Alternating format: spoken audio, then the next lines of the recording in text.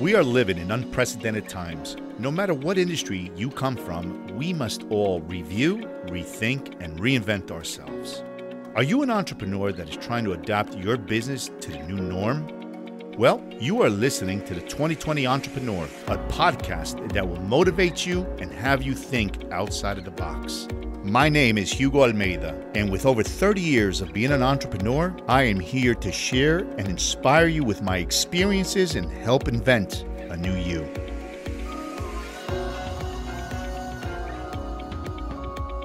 Welcome back, everyone, to another episode of T20E World, and today we're going to be talking about starting a new business. Holy cow.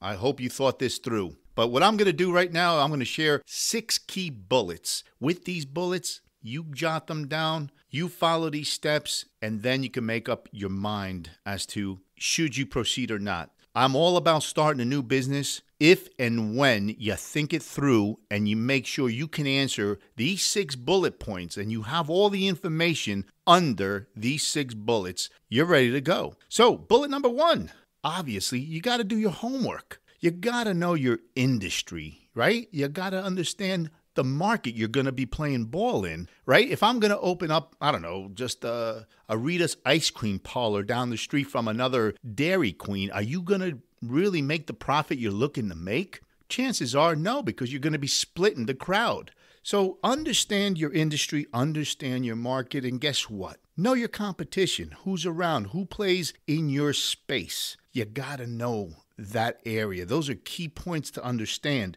What about profitability? Is the area and the space you're going to be working in and selling into, is it profitable? That's really, really important. So you got to know, is there a real market? Is there room for another player in your area? Understanding TAMs and SAMs, right? What's a TAM? Your total available market. And what's SAM? SAM is your serviceable available market, right? So from the total market, how much do you really think you can capture? That will give you an idea of your profit, okay? Again, understanding the industry, the competition, profitability, your total available market. Is there room for you to play ball in that same space? Bullet number 2, get a pen out, write this down. You gotta have essential tools.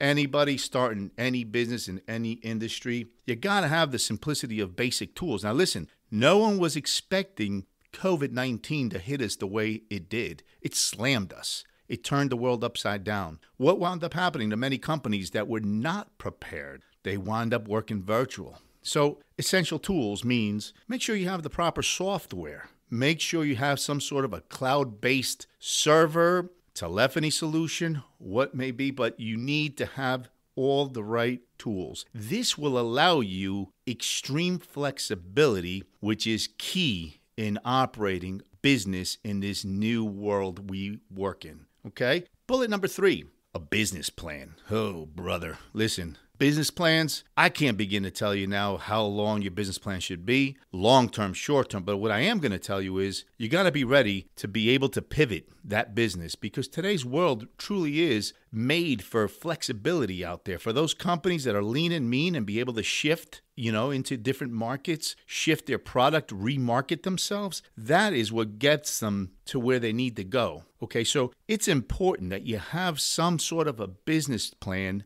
written down. It's your guidelines. Now, should you have a long-term business plan? Yeah, you should have some sort of a direction, a target, and a goal that you want to head to. Realistically, get a really good short-term plan together. I want you to have a long-term business plan, a good vision and goal, but work on that short-term plan and keeping it real.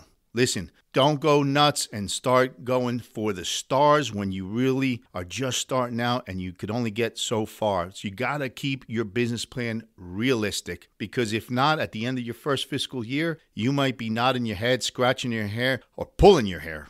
And this leads me to the next bullet, number 4, which is separate your emotions from the business. Why do I even bother bringing this up? I'll tell you exactly why. Every entrepreneur, they love everything they do and they love it with a passion. The thing is, to be a smart entrepreneur, run a good, lean and mean business is you got to make decisions sometimes. And when your emotion is wrapped around that business, I'll tell you what, sometimes it just takes us into different directions. Those directions are not always going to be the correct decisions. And guess what happens?